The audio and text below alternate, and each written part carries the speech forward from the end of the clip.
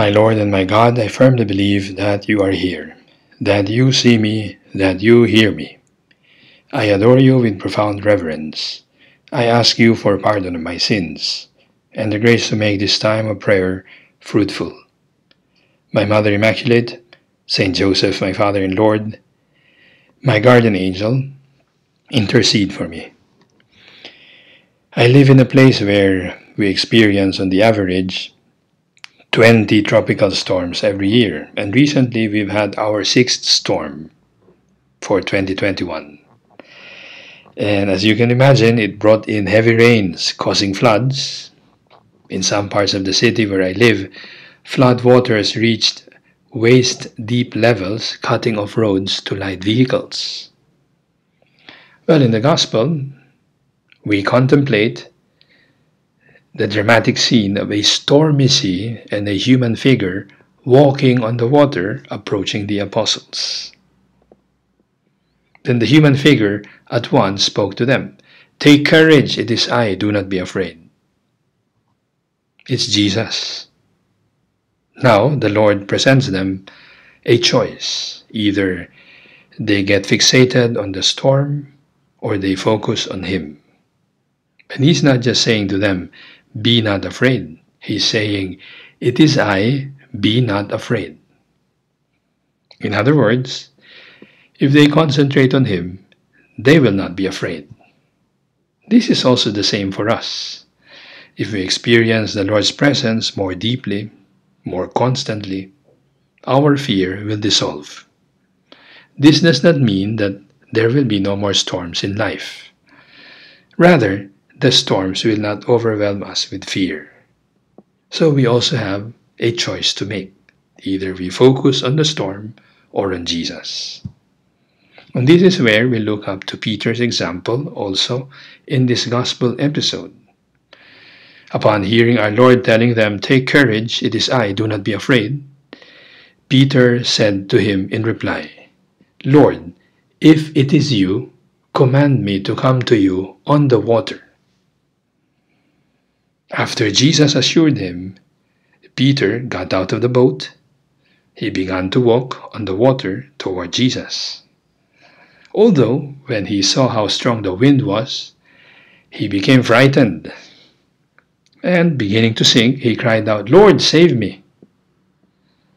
When his faith momentarily deserts him, Peter begins to sink, and then it is the hand of Jesus that holds him up.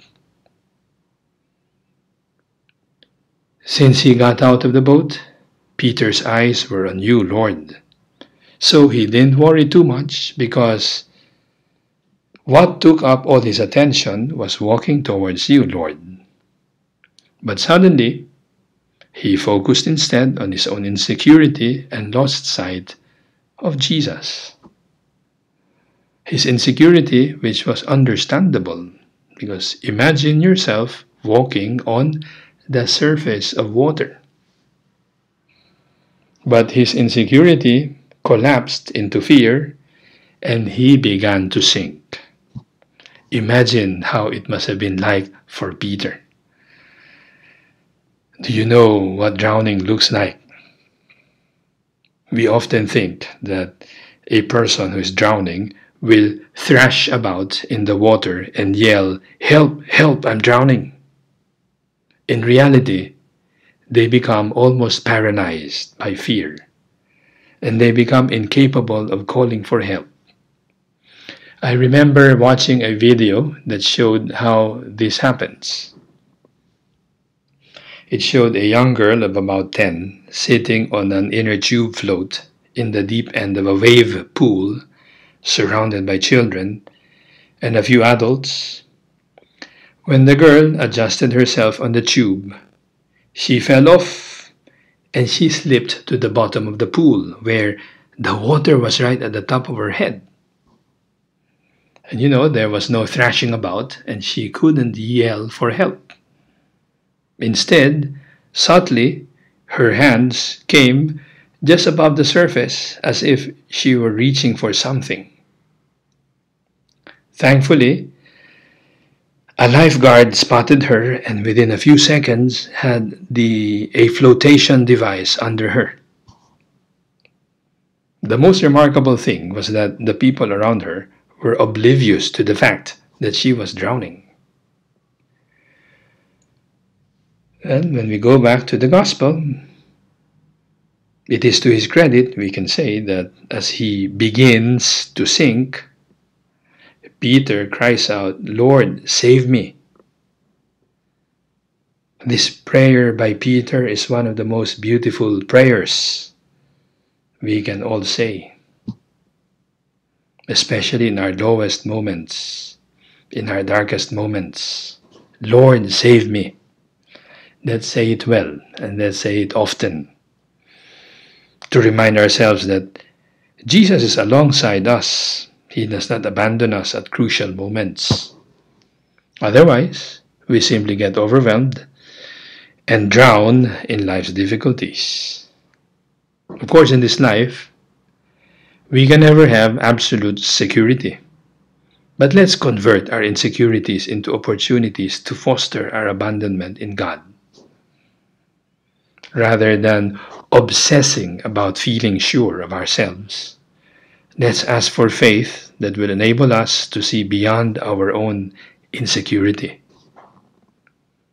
When we are worried, doubtful, nervous, or when we see clearly our own insufficiency, let's grab the hand of Jesus as Peter did. Because in the presence of Jesus, the most terrifying of calamities turns to peace and serenity. His presence is his way of assuring us, I am here.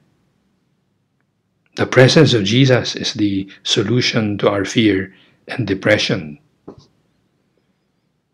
We may never fully understand why evil and suffering happen in the world, but the awareness of his presence gives us inner peace and the strength to brave every storm. But yes, sufferings may continue, but we sense that with Jesus, we feel safe. Everything seems more manageable by his grace. So when we face a storm in life, we must have faith. But what does that really mean? Well, it means that we must know with a deep confidence that Jesus is in fact always with us. That if we place all our trust and hope in him, he will never abandon us. That every storm will ultimately pass, and that peace and calm will arise. So let's walk toward Jesus amid the waves, those waves that can take different forms. It may be a long and painful sickness, or the death of a loved one, or a damage caused by the shortcomings of people that we love, or a natural disaster, or a financial ruin, or maybe just an intense loneliness. Too often we turn our eyes to the winds and the waves, and we allow fear and anxiety to dominate our lives. But every storm that we encounter could actually be for us an opportunity to trust our Lord on a new level, on a deeper level. So Lord, when the strength of the wind prevents us from seeing you, give us more faith. We ask you for faith, because with faith, we have more resources to cope with setbacks. With faith, we know that you can turn our setbacks in our favor. So when the going gets rough, may we not forget that Jesus never leaves us. Let's make use of these difficult situations to draw ever closer to him. And as we sail through the stormy sea of this life, let us also look up to our Mother Mary, whose name means Star of the Sea. She will help us navigate through the stormy sea of this life. As the founder of Opus Dei, Saint Josemaria, wrote, "Have you never seen the mothers of this earth with their arms outstretched, following their little ones when, without anyone's help, the little ones venture to take their first shaky steps? Well, you are not alone. Mary is beside you. And with Our Lady, we learn to trust in God. I thank you, my God, for the good resolutions, affections, and inspirations that you have communicated to me in this meditation. I ask your help to put them into effect. My Mother Immaculate, Saint Joseph, my Father and Lord, my guardian angel, intercede for me.